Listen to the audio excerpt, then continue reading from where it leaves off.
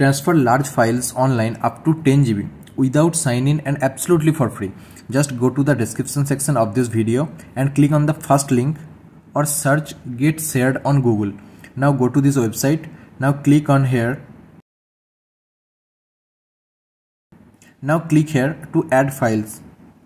Then go and browse locations for your file. My file is right here. Just click on it and click on open.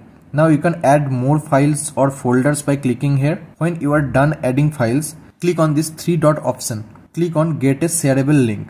You can even password protect your link. Just type any password here. Now click on upload. Wait for the time to upload.